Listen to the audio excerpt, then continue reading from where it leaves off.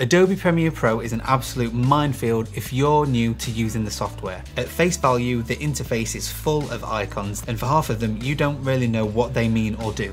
This video is all about some of those mistakes you could make as a beginner user of Adobe Premiere Pro, so then you can be sure to avoid them in the future.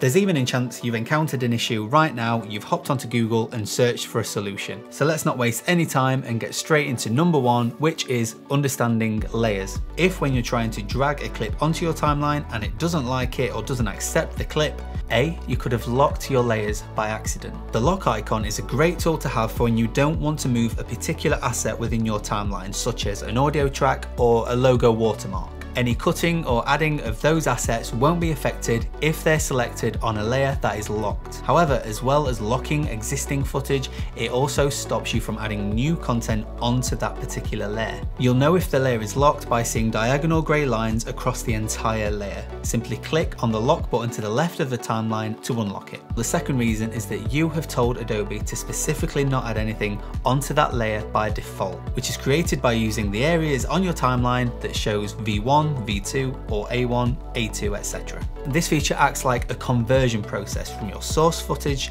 into your timeline. If, for instance, V1 and A1 is selected on the left-hand side of your timeline and you drag a clip onto that timeline, it will prioritize those two layers first. If, however, you only have V1, which stands for video, highlighted and not A1, which stands for audio, no audio would be imported onto that timeline or vice versa. Number two, speed. For your eagle-eyed viewers or clients, they can easily work out if you have tried to incorporate slow motion into your edit using footage that wasn't intended for slow motion use. So if you received footage shot in 24p, you effectively can't slow that down. There are plugins available for you to smoothen the footage out somewhat, but I'd avoid using that as much as you can. To do this correctly, you simply have to calculate the percentage that your timeline's frame rate can fit into the frame rate of the content recorded. For example, if you shot at 60 frames per second, 24 frames per second is 40% of that 60. Therefore, you can reduce your speed by no more than 40%. Anything between 1 and 39% will again start to look jolty. Do this correctly and you'll still have buttery smooth slow motion footage. Next up is sequence settings, and if you're not entirely sure on things such as the resolution, some good advice is to go to the clip that you feel will be used the most in your edit and open up the properties. Relay those properties, most importantly the frame rate and the resolution, into your sequence settings. Typically you'll want a sequence that is 1920 by 1080 pixels for HD videos and 3840 by 2160 pixels for 4K video.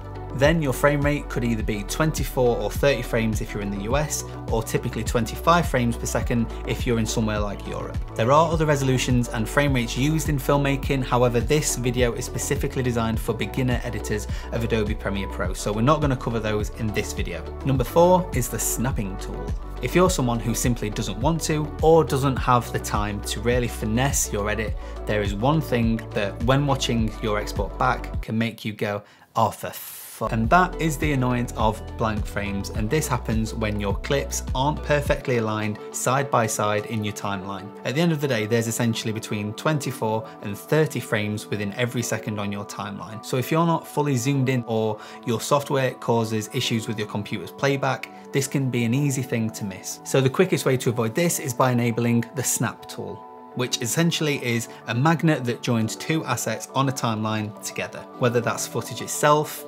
adjustment layers, audio, and so on, instead of going exactly where you and your mouse are telling those clips to go, which might not always be bang on. I have this feature enabled all the time when I'm editing, and it's just nice to have a feature that eliminates an area of stress whilst you've got enough to contend with. Finally, number 5, in and out points. Let's be honest, have you ever exported a video that has about 2 hours of blank screen at the end of the video, or it cuts the video before it was meant?